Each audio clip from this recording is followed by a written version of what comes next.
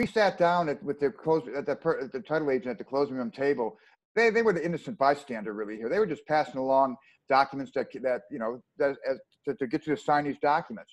So when it came to terms of MERS, for those people that asked, and I certainly asked, I said, what the hell is MERS? We got basically the nonchalant representation. Oh, that's just a utility function of Fannie and Freddie to keep track of mortgages. Very, very innocent, very nonchalant, very, believable. Okay. But where did that come from? That came from the principles that were passing fraud through these innocent representations, or what appeared to be innocent representations, okay, at arm's length distance. It's the same thing here with what we're talking about, the trademarks and how they're going to reach out to us, and also too with these attorneys that are suing us. These are not third-rate attorneys, but there's certain not attorneys that are have anything contracts within patents and trademarks. They're operating off license agreements from patent intellectual law firms, patent law firms, intellectual properties law firms. So they're operating off a license from them. Why? Because everybody wants to maintain a arm's length distance. Okay, so it's the same thing with this and communicating with us to try to settle on these things. Now, I've gotten a lot of phone calls from something called American Disability. Well, my gut tells me I don't want to talk to these people, but my knowledge tells me that, well, I kind of do want to talk to these people to some degree, because now I'm talking about the language of patents and trademarks and the language of being disabled. We've been disabled by the banking system. We've been disabled by the United States Patent and Trademarks Office. That's harmed us, So, I mean, this is a whole different bag of goods that we're talking about here. That as one thing we want to do is we want to keep it out of courts. We want to stay away from courts. And I think the reason why this was not filed in court in our case was because they don't have any freaking standing anymore.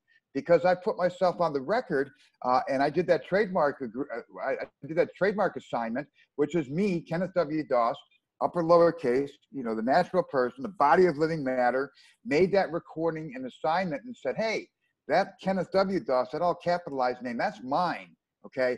That's mine. And by taking that and reassigning that, what I'm doing is I'm killing all the powers in between that. And not only that, by signing this thing between the hash marks, which is what your signature is, the electronic signature would be, or is giving myself an existence. Now I have a physical existence. And what is that physical existence? It's the identification with that non-human, okay? That puts us into the record. So I think what went on here, and Marjorie, you can pipe in if you want on what you think, and Liz too, what happened here was a scare tactic, but it wasn't a scare tactic to scare us.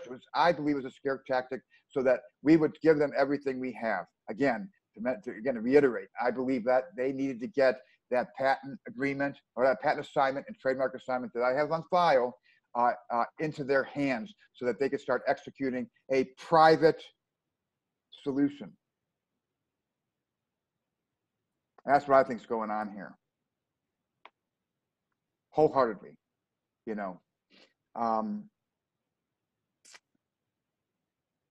that's what it is. And now I don't know how we're going to be. So we only got a couple people on the line here. I think everybody's. Well, I guess we got 8 participants here. So anyhow, where do you want to begin? We're talking about patents, right? Yeah, that's what the class is going to be on, is okay. Patents. Did Marjorie or Liz want to say anything about your document that you got from? Well, if not, that's fine. Let's just kind of just move along in the patents and talk about what we're going to talk about, and go into that. And you got this on recording anyhow. But let's go right into the class of patents, because there's a lot to talk about in patents. Okay. Patents. What are patents? Boy, it's probably one of the most difficult things to teach, because patents is everything. When most people think of patents, what do you think of? You think of the telephone, right? Hold on 1 second. Liz says she's unable to talk. Oh, it looks like here she is. It looks like her mic's on, so I don't know. But she could type something over here if she wanted. if she had a comment. Oh, I hear something. Liz, did you want to type something or? Well, let's just move ahead. Okay. All Let's right, move it. let's Let's move just move it. ahead. Yeah, And let's move she'll, ahead. when she types something, then I'll relay it. How's that sound? That's fine. Yeah, because Okay. I don't want to make this all about our case here. I mean, everybody that helped us, fantastic. And also one last point on that case, what they tried doing. Oh, They don't. Liz says she's in the ER. Oh, sorry, don't relay that. I'm sorry. I didn't see it at that part at the last minute. Okay. Yeah. Okay. Okay. Anyway, let's just go ahead and talk about patents. Okay. Patents. Okay. Patents are a very hard thing to teach because, especially when most people think of a patent, they think of Alexander Graham Bell's telephone or the light bulb, and that, by and large, of course, is what really most patents have been for all these years. Something that is tangible for the good of good of humanity. Patents took a change in 1998 when everything was when the court ruled that these automated business methods were patentable, and that unleashed and that the day that ruling came down, which was, I think it was, if I'm not mistaken, was either June 28th or the 30th of 1998. The whole world changed forever. It changed forever. It killed paradigm. It killed the paradigm that we're all used to. It killed the fact that the human communications between persons and, for banking transactions, for insurances, for government and the people that they're supposed to serve, you and me, it changed everything. Everything changed on that day, and it has gone downhill ever since then. And here we are 20 some years later, and we still don't know. The world has no clue what's really going on. And the world has no clue because we weren't told that there was a new economy, a new economic model, a new financial model, a new government model, a new model for everything that was going to be laid in place.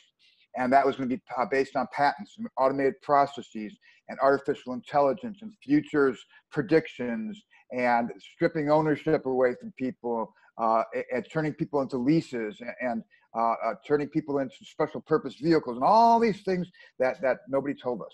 Nobody told us about these things. Everybody told us that it's business as usual. That when you sit down, you buy when you buy a house, you're signing a mortgage loan as the UCC 3 negotiable instrument. And of course, if you default on that, they have a right to come in and file foreclosure upon you and evict you from your house. And so we go through this whole scenario. And this is how we've been living these past 20 some years, or almost a little over 20 years. But the fact of the matter is, it's all a lie. Every bit of that is a lie. What they're doing is they're forcing a false belief upon us to make us believe these are mortgage loans, and they're enforcing that by the legal codes and statutes. But the fact of the matter is, it's prima facie proven by patents and trademarks that it's all a lie. All of this is a lie. They're trying to maintain a belief in something that they have no legal or lawful right to enforce, and that is mortgage. That is these defaults, these foreclosures, and all these things related to that. That's why I keep on saying, we got to stay out of the court system. We have to stay out of the court system. We can't play in that game. Okay, if we're going to play in the court system, then let's play in it on our terms and conditions, which is having the standing to do these things. Well, how do you get the standing to do these things? You have to recognize patents and trademarks, and you have to realize what you're doing when you're doing these things. But we're not talking about trademarks today. We're talking about patents. Patents are an interesting bird because patents really are, by and large, patents are ambiguous, especially in the past 20 years. I mean, they're an invention from somebody's mind. They are created from somebody's mind as some kind of scenario or some kind of made up bullshit, really, to be honest with you. And that's really what these things are. If you think about how government operates, and you think about all these automated processes, we take it for granted that we pick up our phone and we can do all these cool little things in our phone, but we don't think about what the technology is behind it. And more so, we don't think about what is within that technology as far as our rights are concerned, and as far as our privacy is concerned. And you know, I have to laugh when I see these commercials for what is it? The people that protect your identity. Oh shoot, I can't think of the name of them right now. But I have to I have to laugh at that because our identity was stolen at the hub of patents and trademarks by an agreement that you and I never agreed to, by a pledge agreement that is to patents. Now, patents tells a story. There's a storyline and a script, I guess you could say, that this whole world of patents is based on, and it's based on knowledge. It's based on lack of knowledge. It's based on infrastructure and the industrial revolution and manufacturing. At the same time, it has to deal with the natural organics of being on the land, and wine as it naturally grows on a grape and then naturally ferments. Grapes to ferment a wine, in contrast with the mechanical piping for distilled spirits to create rum and booze and whiskey and all these things. And you laugh at that stuff and you think, well, what the hell does that have to do with anything that we're talking about here? And it has everything to do with it. It has everything to do with what we're talking about with patents here. You know, we sit there, we talk about how crooked the government is, and you know how bad it is, and just how it's being used and how it's being lied to, and that's all true. That's all well and good. But at the same time, though, we have to recognize that we have a part to play in this as well. And that part that we play in this goes back to before we were even born, when we were conceived, when God created us, and He created us with the intention of body and soul.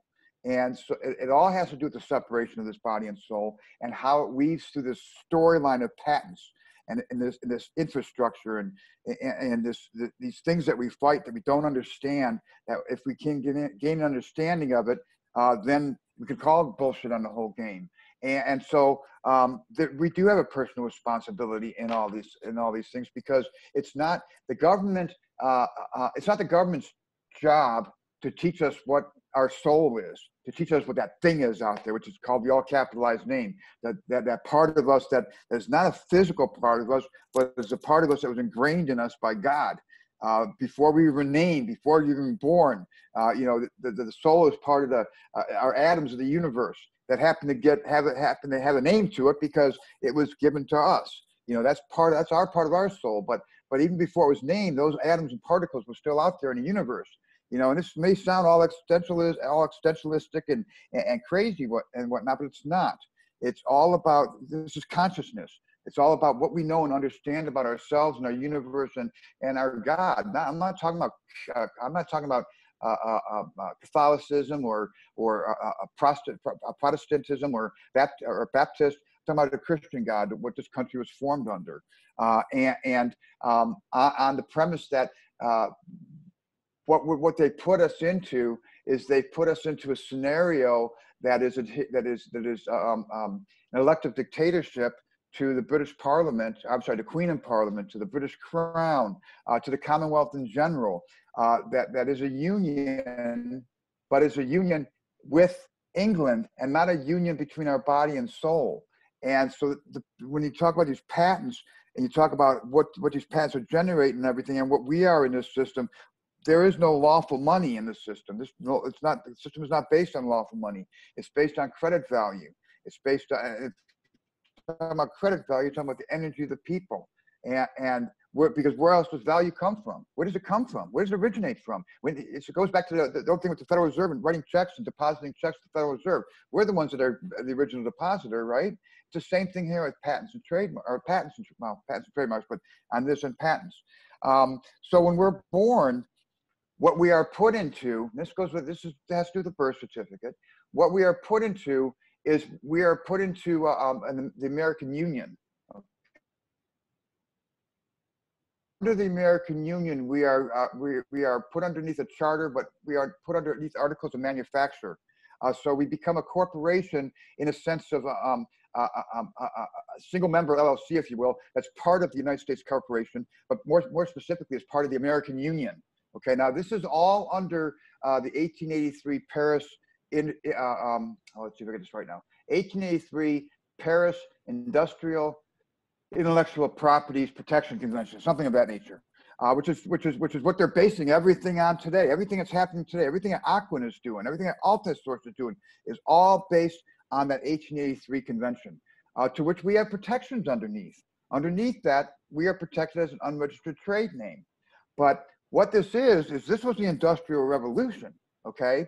And of course, we got hijacked in the process by the British Commonwealth. Why? Because although we're an American Union, we have 4 states that are commonwealths, and 4 states that because they're commonwealths, and because it is a beeline to England, and because they could take cognizance of state law, and because it's the Commonwealth, there is commerce, and so they're able to incorporate us into this Commonwealth, and we all pay for it.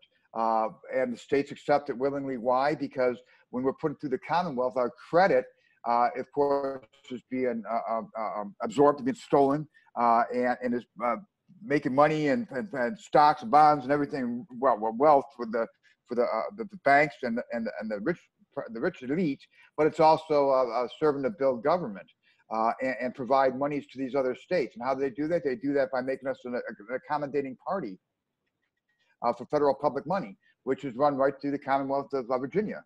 So the states of Oregon, the states of California, so all these other states, a lot of the money is coming from us as an accommodating party. So of course they're going to accept the Commonwealth. And of course everything is commerce, and all law is commerce, right? And all commerce is law.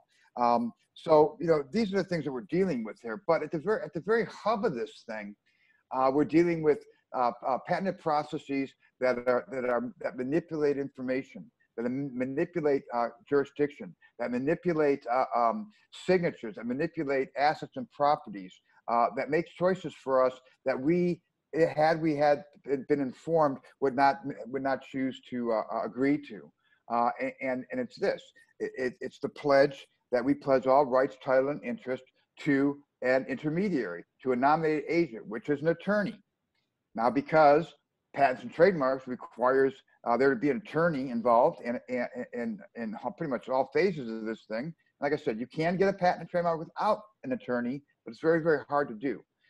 And we're not talking about isolated patents or trademarks that one single individual would put. We're talking about the whole system that's been commandeered and taken over by foreign agents who have occupied their asses on, I believe it's Article 8 of our Constitution, which protects your right to invention and my right to invention, and that's called copyrights and patents. And if you subscribe to the, if we talk about freedoms and liberties, what are freedoms and liberties? What are they? That means that I have the choice to decide what I want to do. I have a choice to pursue my own happiness, to make my own mistakes, to make my own successes. And when I do make the mistakes, I have to suffer the consequences for my mistakes. I don't think anybody would disagree with that. I think that's the basis for freedoms and liberties, really. I mean, in its most simplest definition. But what about when somebody comes in and harms me for things that I haven't done, but I have to suffer the damages for those. I have to suffer the consequences for those. And the perfect example of that is the economic collapse. These things, I didn't do anything wrong. You didn't do anything wrong.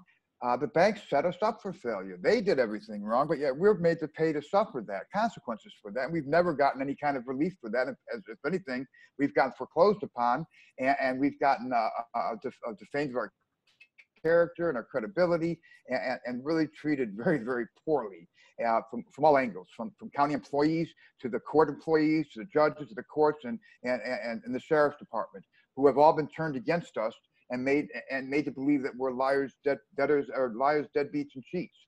And see, this all goes to this storyline that it's business as usual. That things haven't changed. It's paradigm. You're a debtor. You're not a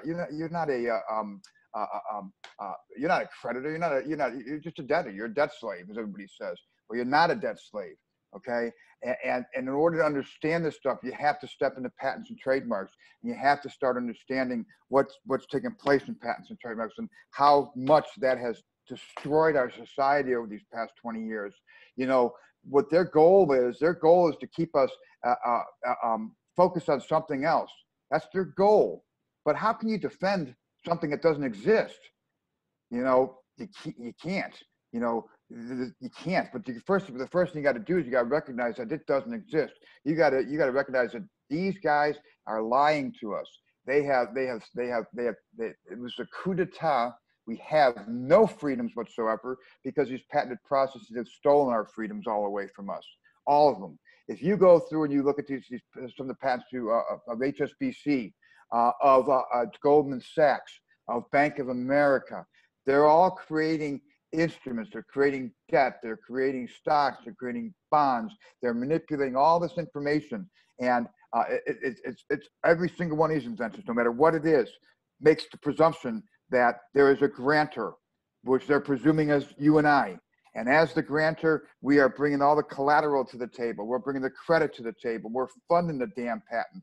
But as the assigner of these patents, we're also voluntarily giving all rights, title, and interest to anything associated with that patent over to a fucking attorney, pardon my language, over to an attorney. And he has control of us. This country is run by attorneys, plain and simple. There's nothing to prove on it. It stands a prima facie on the embodiment of patents and trademarks. And these patents are a manipulation of workflow.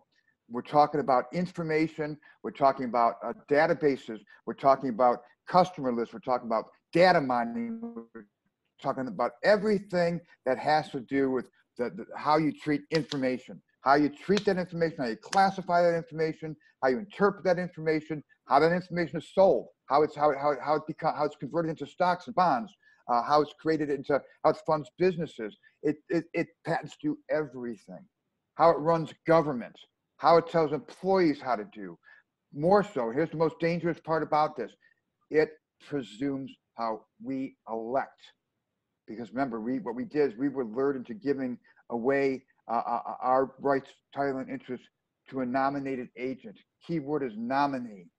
Nominee. We got a nominee in there that is performing our corporate rights to vote on stocks and bonds, and all these things have been taken away from us and commandeered from us by these attorneys, by foreign agents. And these patents that connect to it are the conduit that is creating this mess around us to where we have no rights whatsoever. I mean, why has the 1% become the 1%? Because of patents and trademarks, because they know the trade secret. And the trade secret is patents and trademarks. The trade secret is not in the civil court system. It's not in the county court. It's not in the county courts. It's not down at the Secretary of State, because they're all frickin' incompetent. They've all been lied to. They're all operating under the same premise that Joe Citizen and Joanne Citizen are operating under, which is that this is the ordinary course. This is the way it goes. This is the ordinary course paradigm. You know, I'm fighting a court, and I'm fighting a bunch of crooked attorneys to defend against the foreclosure. Well, why aren't you winning that foreclosure? Because it's not meant for you to win that foreclosure, because it's already been determined that you've lost that foreclosure. It's been determined way back when they created the patents on these things. The patents that they didn't disclose to you at the closing room table. The patents that says that they're gonna take your property and they're gonna slice it up into so many damn slices. It's mind numbing. I mean, it's like I think Liz can correct me if I'm wrong, but I think I took one patent, I figured out how many slices there were to it. We broke it all out. I think it was just 90 some slices, if not more than that. Okay, and these are deeds. These are all different kinds of deeds: complementary deeds, augmented deeds, extension deeds, complementary to complementary deeds. All kinds of deeds that are created. That is the patent. That is the patent. So that patent, that process, that patent was to slice your property, your land, your air, you know, to created air rights, mobile air rights, not land rights, mineral rights, water rights, and all these deeds, okay, and sold it all over the world, all different jurisdictions. And that's not bad enough, though. Then you've got everything else. This thing's been sliced off. Then it's been, whoever's got the slice of that is doing the same damn thing over again.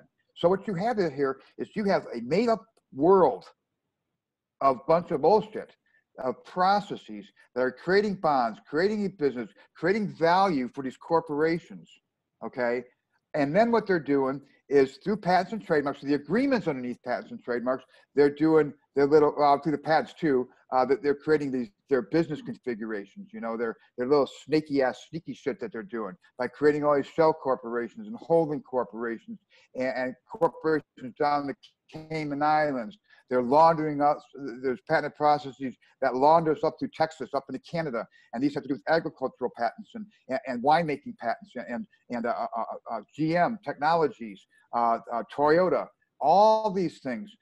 So what I'm telling you is patents is not an easy thing to explain. It's very complicated to try to grasp an understanding of it. The thing about it is that you have to understand is you don't have to understand all the intricacies of patents because you'll never figure them all out because it's so damn chaotic. But it boils down to this storyline.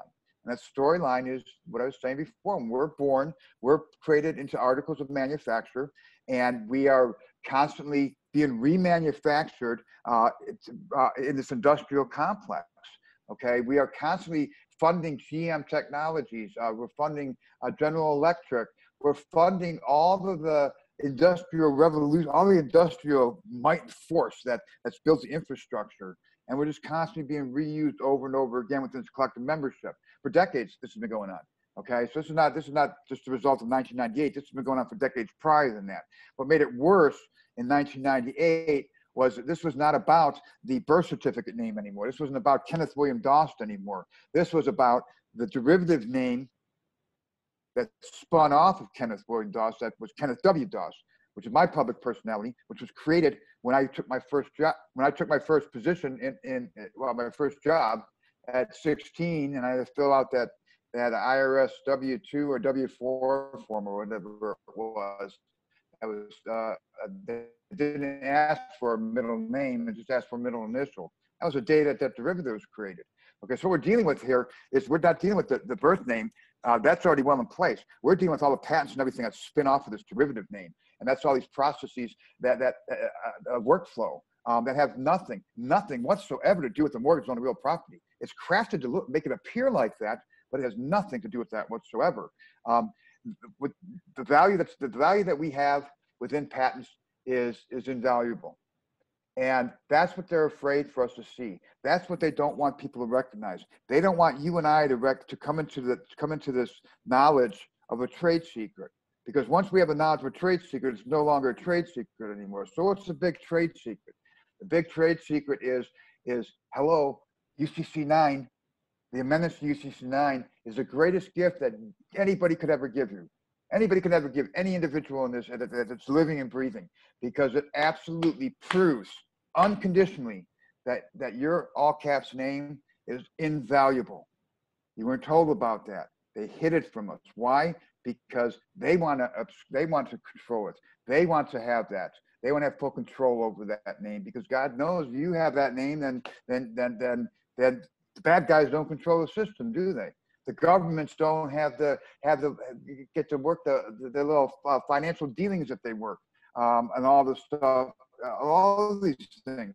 Patents are so important. They're so important to the system. They run everything. You think about what they're sneaking through, like I talked about earlier, about elections, city councils, and all these administrative things, all these corporate elections for stocks and everything. You're all a part of that. We're all a part of that. We have rights in these things, but those rights have been stolen from us, and they're manipulating the patents to create it for their own wealth and their own gain and our own demise. That's exactly what's going on. And so until we put our eyes on the patents and we realize and say, wait a second, and I guess I posted something yesterday about let's not use I don't consent anymore. Let's go spin something positive, like I'm the power. And that was kind of good. That was kind of wrong. Maybe I should rephrase that and say, let's add to the I do not consent. And let's add a positive spin on that and say that I am the power. Because we do have to say I don't consent. I don't consent to any of this stuff. I didn't consent to pledging my name into these patents and trademarks. I didn't give my rights, title, and interest over to a damn foreign agent. A foreign agent has no loyalty to you or I, has no loyalty to anyone but themselves and to the British Commonwealth, the business of banking, the George Soroses of the world. I won't say that one because that one's offensive to some people, but I say the president's name. But to the wealthy elite. You know, this is all about knowledge. It's all about a trade secret is only a trade secret as long as it's a secret. Once it's no longer a secret, what is it? It's knowledge. It's cognitive knowledge. So these patents, what's really important to understand about these patents is that they're balancing workflow, and they're balancing any kind of scheme that you could possibly imagine. And they're very devious, extremely devious. You've got HSBC patents here, and if you look at a lot of these patents, it really defeats the purpose for me to go through individual patents because they're boring as hell and they're complex to understand. But you don't look at patents in the singular view. You got to look at them in the multi-view, in a family view. In other words, every one patent has 20 or 30, 40, 50 other patents that attach to it, creating a patent family. And of course, those have legs on it. Now, somebody might be saying, oh, God, all these rabbit holes it's creating. No, there's no rabbit holes in patents and trademarks because a rabbit hole is a dead end, okay? The dead end that we're running into is the dead end that we've been forced to believe, and that's to this ownership and to these negotiable instruments and to these mortgage loans and to these defaults and to these sheriffs come throwing us out. No, it's not that we don't consent. We don't accept it. We don't believe you. We don't believe that this is a foreclosure. We know that this is not a mortgage on real property. Why do we know? We know because we have cognition, we have cognitive knowledge, and we're building competent understanding of what's taking place in patents and trademarks. And that is where our freedoms and liberties of every man, woman, and child in this nation has been stolen without our even knowing it. And that's by the licenses and agreements underneath these patents and trademarks. And so when we talk about, okay, well, how do we change the system? How do we change these patents? It's not a matter of changing the patents. It's not a matter of it's a matter of changing the agreements to those patents. Because every one of these patents is geared towards, like I said earlier, it's the subject, a grantor, a person that is donating, that is contributing, that is granting, that is pledging, that is giving all their rights, title, and interest up into their assets and properties.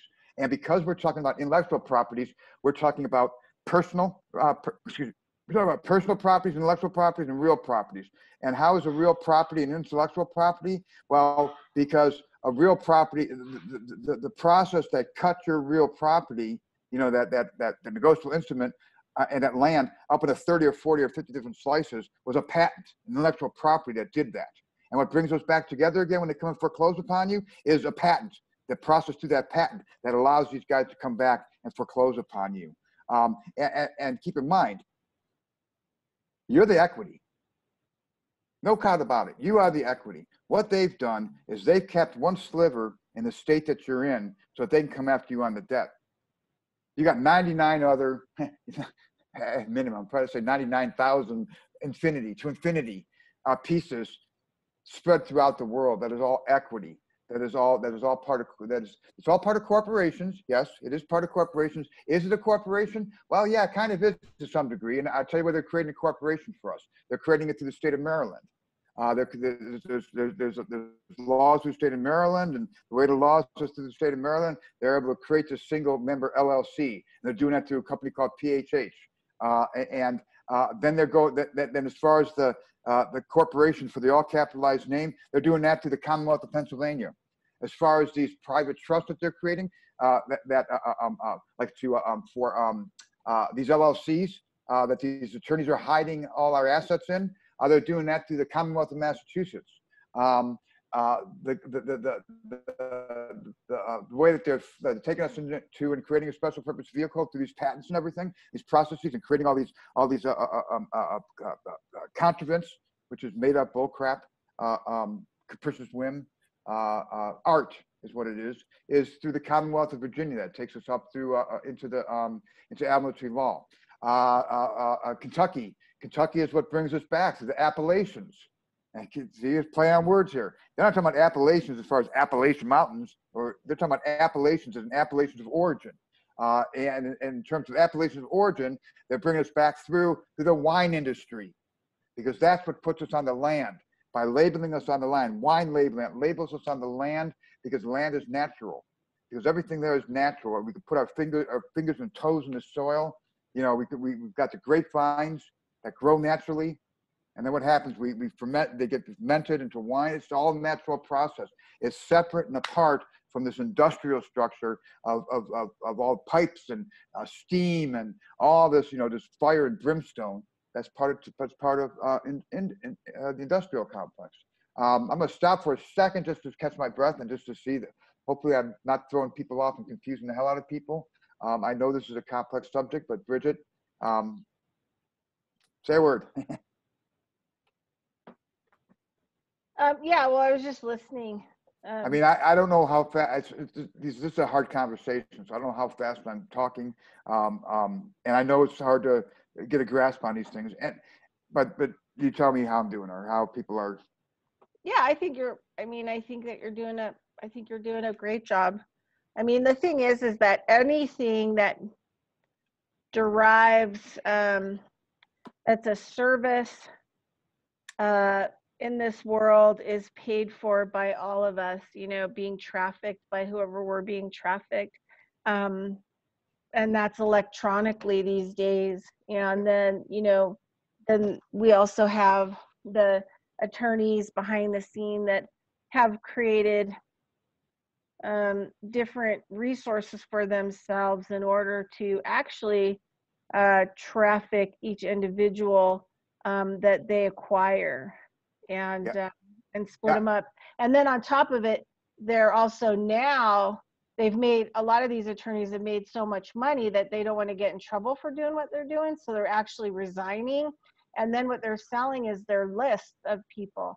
So now they're actually making money selling you on a list, you know, with all the people that they've actually made money on. Let me stop you right there, because you bring up an important point. You bring up a very important point. What they're actually doing, because you got to remember, these guys are impersonating you. They're impersonators, okay?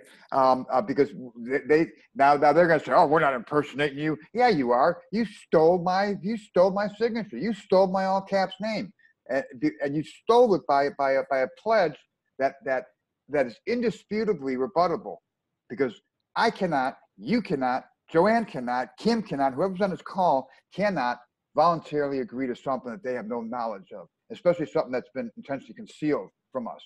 So these attorneys run the entire show. Now what they're doing here is, because they're trying to extend the life of these things, they're trying to make sure, they're trying to get out all the rest of these people that can't get out of their houses, like me, they've got to find a new way of doing it. So what they're doing is they're doing an agreement under patents and trademarks that is called a resignation and an assignment of succession.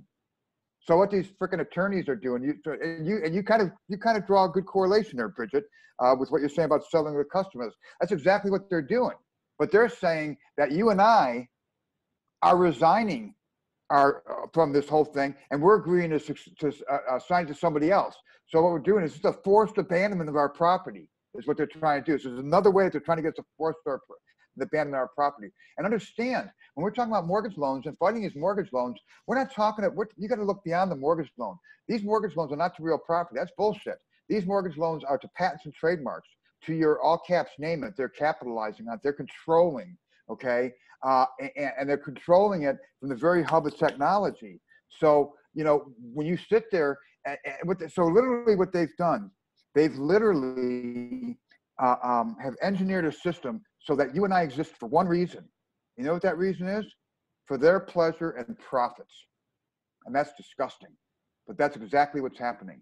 And it's very easily provable. There's nothing to prove, really. All you got to do is look at the embodiment of patents and trademarks. So you look on that. You look at a simple body, and you look at any one of these patents. You think, okay, well, how do I prove that I'm part of one of these patents? How do I have to prove that? Because in the court system, you know, you got to prove that. You got to prove evidence of this, and you know, you got to get discovery and all these things and all this court crap.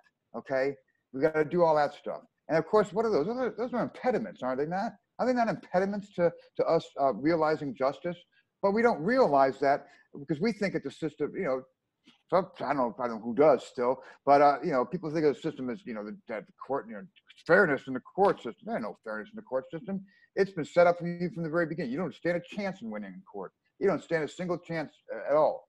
And all these things, all these trading transactions, and you wonder why servicer A has it when it should have been servicer B, and how it went from this bank to another bank. It went from that bank because they're trading us like commodities. We're being trafficked by these guys, and the courts are part of it. The prosecutors are part of it. The sheriffs are part of it. They're all part of this because they're all getting money and they're all getting kickbacks. Yeah, because it's business transactions. car It's dealerships, everything. No, Yes. and a DMV, and I mean, on top of you paying the DMV, they also get money from behind the scenes as well. I Yes, mean, you know, that's the it's thing is sometimes they get like, you know, it's quadruple paid. It's called a futures commission broker is what it's called. So I have this kind of funny story about what happened too. So this week, you know, my van that I was living in basically for 8 years died in December, and then COVID hit, and, you know, like, you know, I'm kind of, you know, stuck on someone's floor, and I'm still working on trying to get, you know, myself back up and going. So I realized I'm probably going to have to, you know, see if I can get a loan on a car. Well, I found a van, a commercial van, kind of like the one I had, but this one's newer and nicer.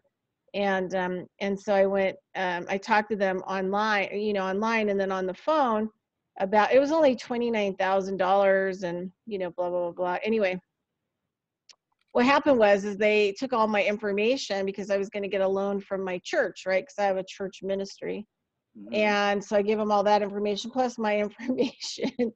And for a $29,000 van, I figured with all the paperwork that I've submitted, I'm so far out of their system that there was like not any way, shape, or form that they could get me a loan, that they could get somebody else to get me a loan. And basically what he said was, you know, this is kind of like what it's come down to. You know, if you want the van, you're going to have to pay half cash for it. And then we'll have to submit to see if we can get you a loan. And most likely it's going to be around 19% interest. But then he paused, and then he said, but, you know, with all of your stuff, I'm pretty sure you're probably not ever going to get a loan for a car. Well, okay, now let me stop you there. Let's talk about that for a minute. Let's talk about all this stuff. Okay, the impediments. Now you read these patents. They're talking about the patent. This how it's the patent actually slices up the property. No matter what property it is, what they're doing is called a manipulation of electrical signals. Is what they're doing. And all this stuff we're talking about is electrical. Okay, but now it's, well, let's take it back. It's electrical, but it's wireless as well. So now it's wireless. Okay, and digital. But what they're doing is you know, the systems that convey us is all about communications. It's all about communicating from one database to another, and to get information to the various databases. And you know, a lot of information we're closed out of because it's because we don't have the powers of attorney there. We don't have the rights there because think of it as like almost like a switchboard to some degree, an electrical switchboard that has a bunch of lift gates to it, and those gates are operated by capacitors or whatever electrical signals that opens or closes those gates. It's the same thing here, okay? And so what these patents are doing is they're controlling the flow of information and who has access to it and who can override the information. So what we need to do is we need to kind of by removing all the powers that are acting on our behalf or that are acting as an impediment, we've got to remove all those so all the lift gates, all the gates properly open up so that we get all the flow of information flows as it should. And if the flow of information flows as it should, then what it shows is that we're the stock owners of all these stocks. We have our credit is impeccable. Our credit is limitless, you know, and this may sound odd or funny, but the actual place that really we're going to go through, and I'm debating now whether I need to actually make an assignment to this or not, and I don't think I do because I've called bullshit on the whole system. But is through GM Technologies. GM Technologies is the key to getting all of our debt erased and vanquished and revoking our guarantorship. Now that sounds, you're thinking GM technology, that's ludicrous, but remember what I'm talking about. We're talking about abstract stories here. We're talking about, you got to think of yourself as being, you got to take yourself out of your form. You know, you look at, you know, I look down, I see my, you know, I see 5 fingers on each hand, and, you know, I got my physical body, my legs and everything. You almost got to imagine yourself as having no form and just kind of floating through the system, being pulled in all different directions in whatever form they create you as, because that's what you are. You have no form. So really that's the problem here. We don't have, we're not an individual personality. We're not dead, okay? I don't like when people say we're dead. No, we're not dead. We don't have, the problem is we don't have any physical form, because that all caps name is a non-human form that is being manipulated and converted and turned into whatever whoever they may be, whether it be the bank, whether it be the government, whether it be attorneys, whatever they want us to be, you know, to fund, whether it be a business, whether it be a government bond program, whether it be municipalities, municipal bonds, whatever it may be. Okay, so that's the part of our soul. That's our energy that's out there. And here you and I are with our feet on the ground, and we think they're on the ground, and you know, we're just a body of living matter that's disconnected from the form. You know, we don't have a form because we haven't grabbed onto that form, our soul, and said, no, that soul, that all caps name that you've been manipulating and have put all over the world, that form belongs with me, So that the body and soul, and if you know anything about body and soul, you know anything about about substances and composite substances. The body and soul are 2 composites, but are only a substance if they're in union with one another. Otherwise, and also it's 2 composites and 2 components that are the constituents for physical existence. We cannot have a physical existence if we're separated from those. Okay, and that's what's going on here with patents and trademarks. Our energy, that it's our credit, that is what we contribute to the collective membership. And the collective membership is, we're in lots of collective memberships. You're in your county, you got a collective membership there, or a city, you're in a collective membership there, or maybe a homeowners association, that's a collective membership. You're in a state collective membership, a county collective membership, a federal collective membership. Okay, so we're parts of all these different collective memberships. Okay, and for decades, and this is you know, this goes back before 1998. 1998, as I said, was the derivatives. This is their playtime. This is the orgy room for them. But this has been going on for decades. You know, so you got to ask yourself a question. You got to say, okay, well, if I'm part of this collective membership, and I am actually, and this is what you have to really get to your mind and really understand, and really have a good understanding in your own mind of this. And I can't do that. Only you can do that. But what the value of you is, the value of that soul. Okay, if you can understand that, you can grasp that, then that's half the battle to all this stuff, because we're being used time and time again. They're constantly borrowing from our energy, okay, constantly, by some patented process or another, whether it be municipal bonds, whether it be creating, BlackRock, for instance, whether it be creating DNA, RNA, nanotechnology type stuff off of us. They're getting that stuff through patents. Okay, and they're getting the okay to do that stuff from you and I, from these presumed pledges that we gave. Okay, so, but if you think about it, you think about all the time that they've borrowed from us through decades, when our parents were alive and our grandparents were alive. Okay, they've been borrowing and borrowing and borrowing. Well, have you ever got any interest on that? I haven't. Have you ever gotten any interest from your parents? I haven't. You know, this is a part of intellectual property, is a part of value that these attorneys and these foreign agents in British Commonwealth feel entitled to, that is theirs. They have an entitlement to that's theirs because they're the monarchy, right? That goes back. They're the British Commonwealth, British colonialism, power. You know, there's no commonwealth. It's not for the common good. It's for their commonwealth, but our common bad, our common poor. I haven't done, if I'm part of this collective membership, you know what? I don't want to be a part of this fucking collective membership anymore. You know why? Because it's done me no good. Because it's interfering with my freedoms and liberties. I didn't do anything wrong when the economy collapsed. You didn't either. The banks did everything wrong with it. Okay, so I've benefited nothing from this collective membership, so I don't want to be a part of it anymore. Oh, and by the way, this collective membership has violated my constitutional rights at the very hub, at the very ground level of the Constitution, sitting right on Article 8. You're impeding my rights of invention, and because of this, I want out. I want out of this thing. So what we're doing with patents specifically, because remember, we're talking about this disconnected form from us, this all capitalized name that they're articulating into various components, into cloning, any kind of something that's not real. It's not a fiction, though. Okay, let's draw a distinction between fiction and abstract metaphysics. Both of them are made up.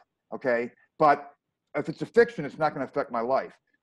Metaphysics affects my life, but it's all bullshit. It's all made up. It doesn't make, at the end of the day, none of these things really materialize into a tangible thing. When we talk about information is not a material thing, is it? It's not a tangible thing, is it? I mean, it's tangible in the sense of where it may be sitting. It may be sitting on a computer desk or a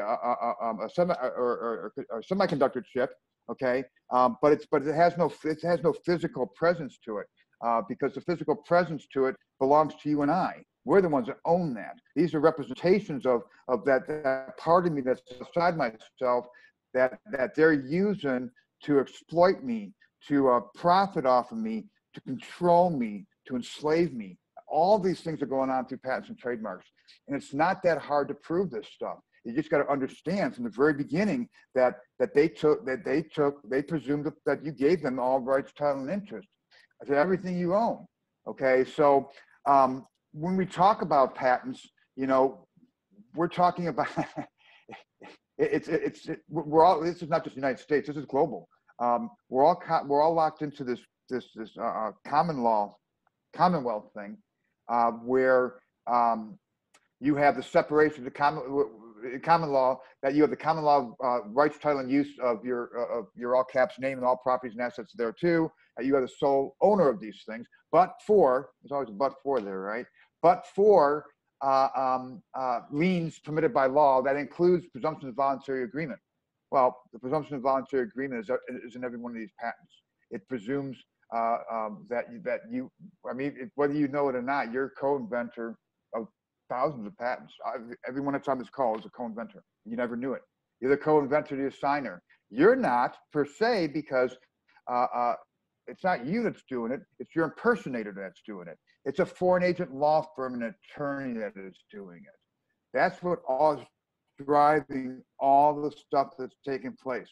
So what we need to do is we need to park our asses within patents and trademarks and say, I guess you could say, yeah, I don't consent. I don't agree to this, and I quit. I don't want a part of this anymore. I'm going to self-eject myself from patents and trademarks, self-eject myself from out of this system, so that I can be my own private little, my enclosure that has to be protected by the sovereignty of the United States, because that's what's done. The United States is a sovereignty, is it not? It's a sovereignty because one of the reasons why it is a sovereignty, because we gave up parts of our rights to government to rule us and govern us, but they haven't succeeded, have they? Haven't done too much. They haven't done too good by us, have they? But how do you prove common law has been violated? How do you get your common law rights? Now, there's only one Article 8 court. It's in Washington, D.C., but we don't need an Article 8 court. All we need to do is go to patents and trademarks and revoke those presumptions and reverse everything and call the heads on on all this stuff. And then it has to come back to us. And now going back to what I'm talking about, what happened with us when we got served with those papers, I think I got patents and trademarks pretty well scared. I think I got them scared to death with what I put in. Now those things Bridget, I'll send you these to post to your blog. But I posted them to the documents that I have on file with patents and trademarks on my Facebook page, the Mortgage Equals Trading and Trade Name. So I posted those documents there, and they're pretty explosive. With my patent filing, I attached a declaration of existence. I attached, in my case, I was adopted, so I attached my adoption decree. I even finally got a hold of my birth certificate, my original one before it was modified by my adoption. So I got all this stuff in evidence. I put that right in there, attached it right to it. And I said, bullshit, I'm done. I'm done with this stuff. I'm done with it. You know, the question is, do you have the courage to make a stand and be free? Do you have the courage to do that? And that's what this comes down to. It's the courage to say no to the courts. It's the courage to say, I don't believe you. I don't believe you attorneys are liars. I don't believe you. You are acting unlawfully and illegally. And I don't believe in anything you're talking about. You have nothing on me. You can't prosecute anything on me. Why? Because I got my feet standing in patents and trademarks. And when I'm looking around patents and trademarks, what I'm seeing here is I'm seeing a bunch of automated processes by banks that are working in collaboration with one another, kind of bouncing us around. It's kind of what do you call it? Some of the Mexican jumping beans, I think they were called, how they jump around. It's the same. It's almost like they have us like that. They're bouncing us back and forth all around. You know, they're using us and they're building value off of us. And when I'm standing in patents and trademarks, what I see here is I see that, my God, I don't have any freedoms whatsoever. I have no liberties whatsoever. I'm being completely controlled by foreign agent attorneys who are just having a heyday with me and making all kinds of money off me, and government officials that are being fed revenue streams that's outside the government. That's why the states are hurting for money. States need money, but they're not getting it. Why? Because there's too many revenue streams being paid out to government officials and CPS employees and sheriff's departments. And they're operating. Some of them are operating under the fully aware what's going on, fully aware that it's corrupt. But others are operating on the premise that we're the bad guy here. We're the deadbeat liar sheet. We're the ones committing the crimes here, and they're getting incentives. CPS they operate off of quotas, so they're getting revenue streams for meeting quotas. I mean, the whole system has been corrupted by patents and trademarks. The whole system is run by patents trademarks, and the government system. All these things are overlaid with these patented processes that are engineered by foreign agent law firms, and some of them well, I don't want to say that the government's not a part of it. The government is a part of it because it is a matter of opening up signals to correct databases and correct records. And considering that this country was corrupted by the Commonwealth states that we never kicked out when this country was formed, we never got rid of the redcoats. Instead, we've got American turncoats called attorneys who have betrayed us, and they've all done this through patents. These are processes. And, I got in front of my face right now. I've got patents for Aquin and Alti-Source. Okay, and I'll just read a couple of them to you. You've got methods and systems for auto-expanding vendor selection, methods and systems for providing customer relations information, system and method for task management, loan quotation system and method, expense tracking, electronic ordering, invoice presentment and payment system and method, system and method for task management. I already said that one. System and method for optimizing customer communications, system and method for integrated approach to collections cycle optimization, method and system of an integrated approach to collections cycle optimization. It goes on and on. Okay, it goes on. Do you hear anything about? Did anybody hear me say a mortgage? Did I say a mortgage? No, I didn't say a mortgage at all. What did I say here? I said a bunch of things that has to do with information, right? Has to do with the balancing of information and having access to information and different types of payment methods and things of this nature. Okay, here's another one: apparatus method for modeling loan attributes. What the hell does that mean? Okay, it's a process for manipulating the attributes or the conditions of a loan agreement. These guys are manipulating this information. Here's the one. The only constant that's true is the constant that you and I believe that these were mortgage loans, that you and I believe that we have ownership, that you and I believe we are fighting an actual or defending against an actual mortgage loan foreclosure, when in fact it's all just a charade. It's all just a charade. We're buying into something that doesn't exist. So that's why we've got to bounce ourselves out of this court system and focus all our attention on patents and trademarks. And I'm not telling you that we need to understand everything about these things, because you're not going to. But we got to understand the premise of these things. Any questions, any comments at this point? I mean, I'm sure I'm probably confusing the hell out of people. I'm sorry. I don't know any easier way to try to explain these patents. Hey, I'm just listening, but I was a friend of mine just sent me news about the new NAFTA agreement. They say it's not the NAFTA agreement. It's the same old NAFTA agreement, but they've tweaked it. But what they've added, just so you know, so an agreement, you know, is just like a patent or a trade or a loan or anything else, right? An agreement is the same thing. They're trying to create revenue off something using, you know, some handwriting. So, you know, our president signed his signature on it, right? So basically they said that it's the deal between Canada, Mexico, and North America.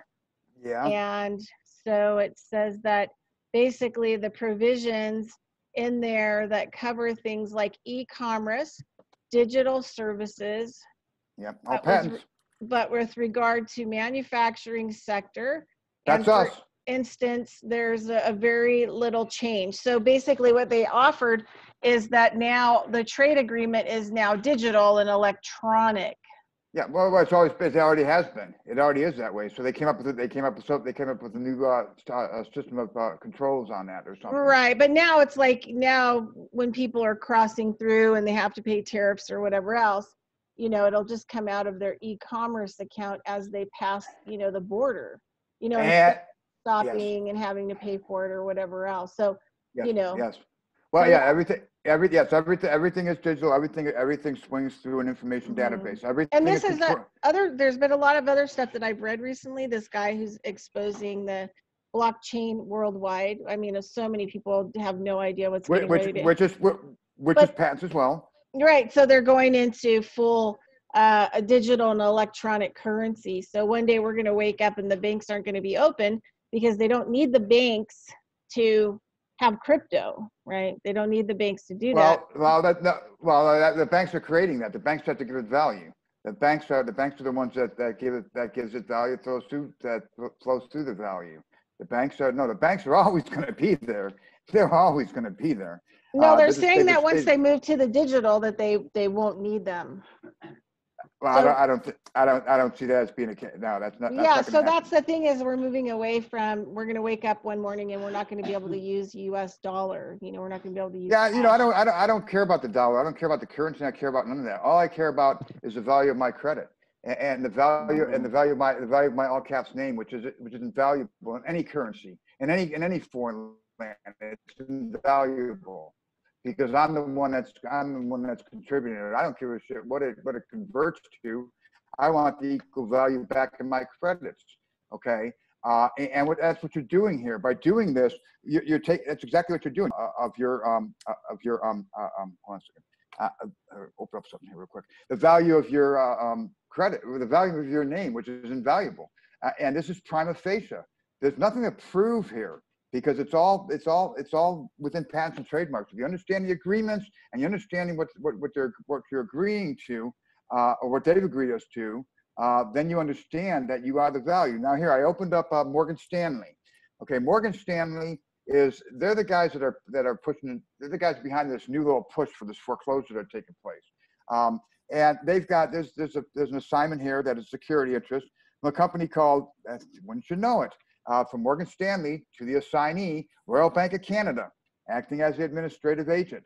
So see, they're operating on, there is no jurisdiction because they're bouncing jurisdiction so much. And you're not a United States citizen. Maybe in one context you are, but in this context, you're an American. You're an American. What American? North American. Well, you know, they got Canadian American and you got Mexican American, right? So you got all these different, so you got a part of that. So now you're talking about hemispheres, okay?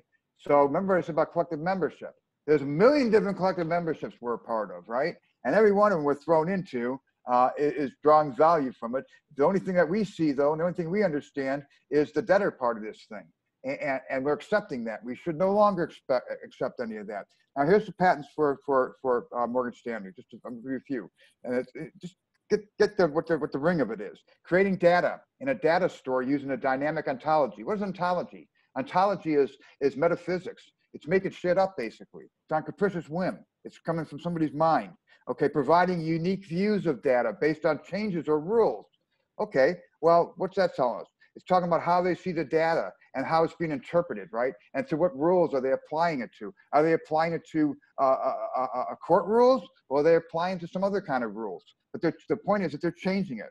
Let's see, generating dynamic data sets that represent market conditions. Well, that speaks for itself. Let's see, a feature-based similarity measure for market instruments. Okay, they're changing instrument, they're changing documents there. Here's one for you: resolving database entity information. Okay, what is that saying? They're talking about resolving it, changing data or manipulating data for the information of the entity. Well, who's the entity? We're the entity. You know, well, what kind of entity are we? Well, you know, in some cases we've been incorporated as a partner in an LLP with these damn attorneys. Okay, and in another context, we've been created as a single member LLC. In other contexts, we're the stock owner. In other contexts, we're a DNA strand. In other contexts, we're a nanotech part. In other contexts, we're stored on a semiconductor. You know what I'm saying? So it's all about. And then us. another one, when we were looking at the stuff that we found for my patent, you know, thingy. One of the things that we found, you know, that I'm being traded in this company was a crypto. Remember when we found that? JP Morgan's crypto, because JP Morgan's trafficking me. Yep. So electronically. And that's right. They have a crypto in the wings. Yes, yes. People don't know about. Yes, but see, but it's all the same though. Okay, let me go on here. Let me read on. Document-based workflows. One click. Sharing for screenshots and related documents. Let's see, techniques for drawing geodetic polygons. They're talking about overhead surveillance there. They're talking about geomapping. They're talking about the satellites that McDonald Detweiler has up in space that are trading on insurances and creating insurance policies. And they're also scanning the lands for minerals and see which lands have minerals in. So if you got a big ranch or something that has minerals on it, you might as well expect to be foreclosed upon because somebody else wants it, because they sold those rights off to somebody else that you didn't know about. Let's see, managing disconnected investigations, sharing and deconflicting data changes in multi-master database system. Now, the first question to be asking yourself, what the hell does any of this have to do with banking? This is Morgan Stanley. What the hell does any of this have to do with banking? What are they doing? This is all information, isn't it? It's all balancing information. That's what they're doing. It's all about the balancing of information, the manipulation of information, who has rights to it as far as licensing is concerned, and how it's trading within this. Well, it is trading. It's all part of indexes. It's part of ETFs. It's all part of this big collective membership that's constantly trading. And the big trade secret here, ladies and gentlemen, it's not that complicated. The big trade secret is you're lying to me. You lied to me. I'm the energy. I am the one that is the whole bag of chips to all this stuff. I'm the one that's putting value to these things. And what you've done is you've created all these different mechanisms for value that took what I thought was a negotiable instrument that was sold as a bulk package to an investor and held on to by that investor, which it was in the old paradigm. And that's all just a lie. It's all a lie. It's all a lie. You got more equity than you could possibly imagine if you just stood on your feet and you said, no, I don't believe you. I don't believe the court system. You're lying to me. So what do we do to get out of the court system? We have to widen the sphere of knowledge. And what is the sphere of knowledge? The sphere of knowledge is what they have us trapped in they have us trapped in a sphere of knowledge that is limited to debt, that is limited to a false belief and paradigm, right? That's what they got us believing. We need to widen that sphere of knowledge to incorporate the other side of the books. Well, what do we do that? We do that in patents and trademarks, because that's where it was all taken from us. That's where it was taken from us, and that's where it is restored to us, is in patents and trademarks.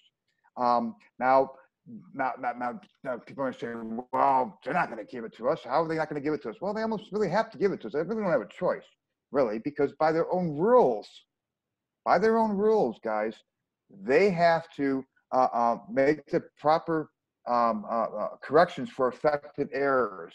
Affected errors is a nice way of saying fraud, okay? We all have been harmed and damaged by the United States Patent and Trademarks Office, by the patents and trademarks themselves. We've all been harmed by that. And it is through that office, and it's through the affected errors of that office that makes it incumbent upon them to make those corrections without charge to us. And in the process, automatically spurs a full forensic audit with Treasury, which we'll get into these patents and trademarks, which is what we need to do. We need to, you and I, as individuals of this country, for ourselves, for our country, for our freedoms, for our liberties, we need to stand on our own individually and say, I do not believe you. I don't believe you, and I want to call the hedge on what is taking place here. And they have no choice but to do it. Because when you, now we're going to find out my case, okay? We're going to find out, so I can't say that for a fact. We're going to find out what's going to happen here. But they really don't have a choice, because I come through this thing, I'm just one person. But you come through this thing, Liz goes through this thing, Marjorie goes through this thing, you go through this thing, Bridget goes through this thing. The more people that individually go through this thing, the more pressure that puts on these guys to where they're overrun. And what you learn, though, and I don't know how to really, it's difficult to teach patents. It's difficult to teach what these patents are doing, because so many of these things are, like I just read to you some things here, and you scratch your head thinking, what the hell does that have to do with anything? And it's all about information. It's all about balancing information. You just have to realize that you were incorporated into a quote unquote voluntary system of sophisticated standards and procedures that we were incorporated into by reference. Well, there's one part that's really missing, and that's the voluntary agreement. We did not voluntarily agree to this new sophisticated system of processes and procedures. They took us in by a concealed pledge, by concealed contracts, by concealed agreements, by lies, by deceptions, through the Fannie and Freddie Uniform Institute, through mortgage loans, is where they took us in. And they took us in through other ways as well, but this is the most perfect illustration of it, through here. And then once you were in the system, then everything. Wait, let me finish. That's one point. Then once you're in the system, they can incorporate you by reference into any patent, any agreement, any trademark they want to. Go ahead, Bridget. Well, and the other thing too is people have to realize, like in everything, they change kind of your, you know, how they comment about you. So, for example, you know, there's the straw man, there's the capitalized name, there's the lost vessel. Let's see, you know, there's all these different terms, but in copyright and trademarks, they actually call you a factor and a production. Yes, a factor of production. Yeah. Oh, that's right. That's right. You found that out. Yes. Yes. Bridget found. You found that out. That's good, yeah. Because that's what I talked about for a long time, that we're factors of production, and Bridget found that out for herself. Yeah, well, I mean, it's just, you know, everything that you're dealing with out there, that they're generating any kind of income, whether it's, you know, trademark or patents, or they've got something else going here, there, or the other thing. You know, they all kind of have a different languaging about you, but pretty much anything that you read that has anything to do with money or value, that has anything to do with a service, that has anything to do with anything, no matter what they use as the description words, they're talking about you. Yes. And what they're molding you into. Because remember, that all capitalized name is think of it as a free form nothingness. It's a free form of something. It's a free form of anything I want it to be, because it has no form. Where's the form? The form is been disconnected from you and I, from our physical form. It's been disconnected. Why? How? By intermediaries, by interlopers, by impersonators, by foreign agents, attorneys. Yeah. Okay, so we're like at the end of like 5:30. So are you going to send me those links by email so I can put the blog up? Yeah, I'll get those in. Yes, I Just will send them send to you. me an email and I'll put them up. And then does anybody have anything that they'd like to say or ask Ken or anything like that? Any people that are left? It's a heavy class. I mean, this was a hard one because it's just so difficult to try to teach this stuff. It really is. I mean, this is complex stuff here. It's something that you have to kind of dig into yourself. I can guide you to it, and I can kind of, give you an idea of what to look for. But I mean, you really got to. This is something you got to kind of experience for yourself. You got to have your own aha moments here. But if you go into this thing thinking that, hey, you understand that this is all made up stuff and it's all manipulation of information, and that it's you that they're manipulating. If you understand that, if you can kind of just close your eyes and just kind of let yourself float away into these things, it'll make sense to you. But you can't teach somebody that. That's the problem.